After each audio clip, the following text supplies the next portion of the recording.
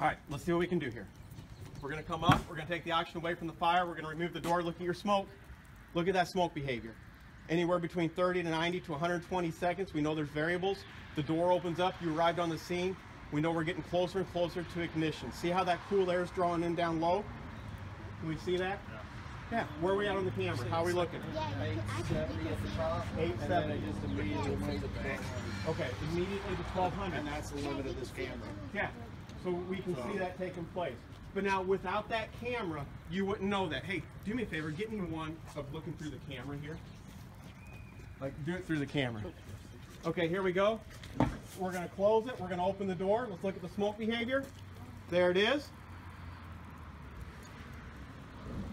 And there's our ignition. Instantly. So you can see it taking place, you can see it getting closer and closer. So what we're gonna do is we're gonna let it heat up, all right? We're gonna let the unit heat up, and then what we're gonna do is we're gonna ignite the smoke one more time. And we'll be able to get even farther away, won't we? Because of the gases and how hot they were.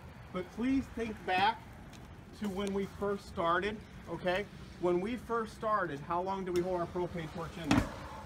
So think about how long we held our propane torch in there when we first started, to where now I'm gonna come up, I'm gonna take it, and there's my ignition. So we can see how much faster that's taking place, because everything's changing now. We've changed that whole environment, we've changed it all.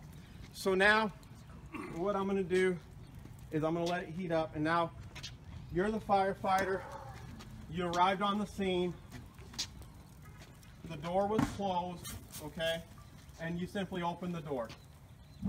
Did you hear that? Okay.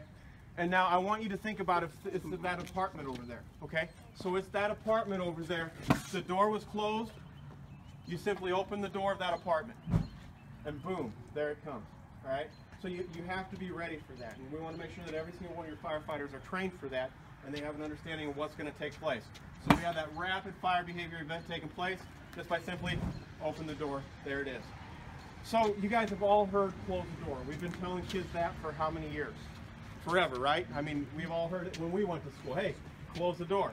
But now the problem gets into is you're the firefighter and you close the door, okay? So now what? What are you going to do? Because once you open the door, that's what's waiting for you, right? So we want to be thinking firefighters.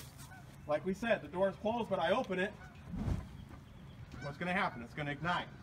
However, if I come up and I have the door closed and I wet the door, what's taking place here?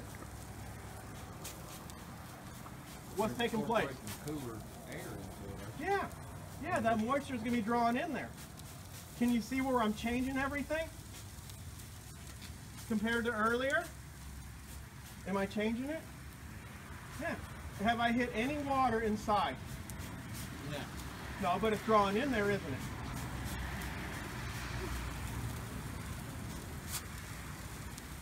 So now, I have my person on the nozzle, I've hit this real good. They're going to crack the door, they're going to put some water in there. Put water in, and then they're going to close the door. What's that water doing inside there? Turning to steam, right? 1,700 times to 1. Smoke went right away. Totally changed. We changed the environment. We were thinking firefighters.